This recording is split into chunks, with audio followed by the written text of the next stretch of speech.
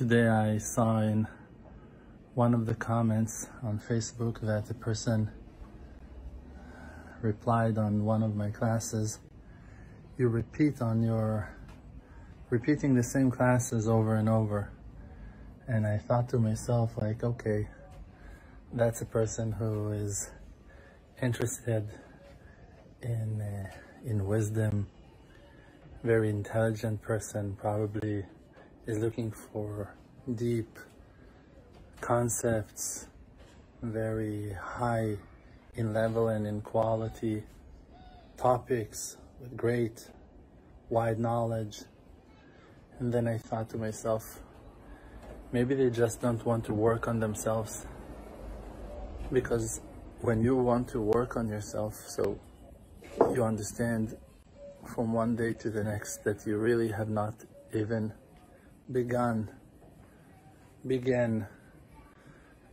and you need to begin over and over again. Like me with my English.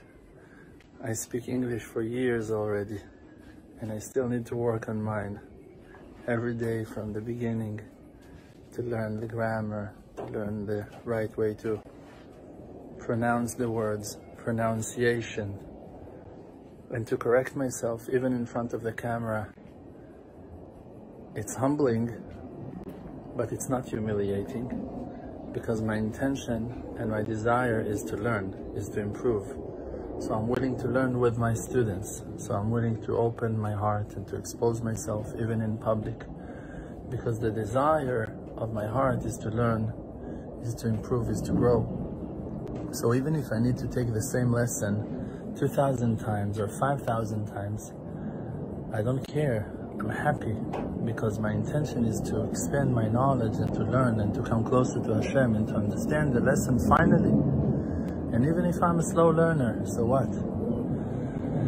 So by that, I recommend all of you guys to watch all the videos all over again and to check them from the first one 7 years ago or 8, and to just review the content, because really the truth is that there is so much to do. And we need to work on ourselves so much to improve and to get the great skills that are needed for our mission to be complete. The Creator, He believes in us. That's why in the morning prayer, the first sentence we say is, Modeh ani lefanecha, I thank you in front of you. Melech chai v'kayam, a king that is alive and exists. Shechazarta bi nishmati, that you brought back my soul to me, bechemla rabah, with great compassion. Or that you can say, bechemla, in compassion, rabah emunatecha, your faith is great. Your faith is great. What does that mean? What does it mean that Hashem's faith is great? It means that Hashem has faith in me, in you, in us. He believes in you, and that's why He brings your soul back into your body, to give you another chance, for you to go and complete your mission, for me to wake up in the morning and complete my mission, for us all to take that new day, that new opportunity, and to succeed. We need to succeed. Someone asked me a few days ago on our questions and answers learning program on a Zoom meeting. She asked, after watching one of my videos, that in that video I'm singing a certain song, of the song of the angels. I think that was the song that she was talking about.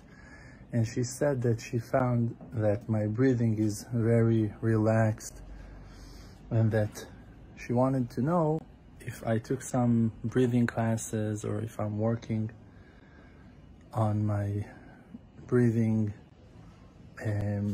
skills. I don't know how you say that, even, like to breathe right, to be more relaxed. So I told her that I have such mental issues